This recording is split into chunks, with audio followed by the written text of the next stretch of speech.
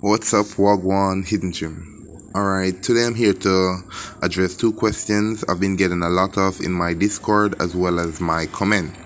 And those questions are how to add ROMs to Pokemon MMO after starting the game, and how to extract the files from the zip folder. Well, I'm trying to cover that both in this video. Okay, for first, I've got a lot of message asking how to unzip the ROMs from the zip folder. As you see here, I've already unzipped Platinum, Heart Gold, Fire Red, and Emerald. I've got the black version here in a zip folder.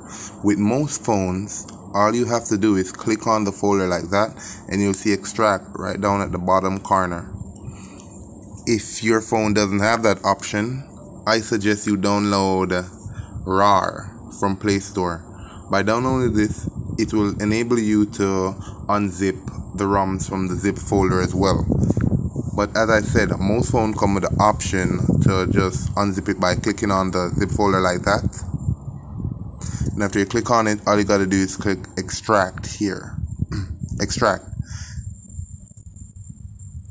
Then you'll see your ROM being extracted. Go back, and just like that, Pokemon Black version 2 was extracted, and you also have the zip folder if you want to extract it again in the future.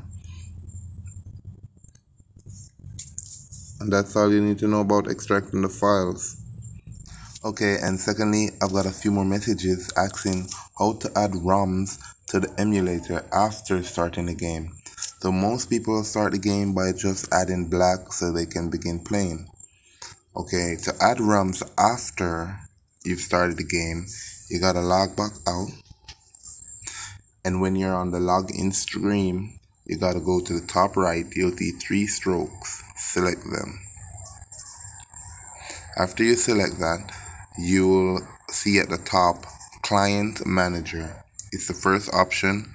You'll need to select it as well, and then it will bring you to the screen where you'll be able to add your files after. Let's say I want to add Fire Red. I'll just select file, and then it will bring me to my file manager. After it brings me to my file manager, sometimes it will bring you to the last folder you open. You'll just select downloads, and you'll see all your options. Don't select the zip folders. Remember to select the one without the zip. So I select Fire Red, it'll bring me inside, and I'll select the Fire Red ROM. Then it'll ask me if I want to delete source file. I'll leave that side out and then select yes, and Fire Red will be added. And you can do the same thing for the other ROMs. And that's all you need to know to add ROMs after you've started the game. So you need to close the game to open it back up, and then you can continue right there. Okay, so thanks for watching. Remember to like and subscribe and comment below anything else that you'd like me to help you with.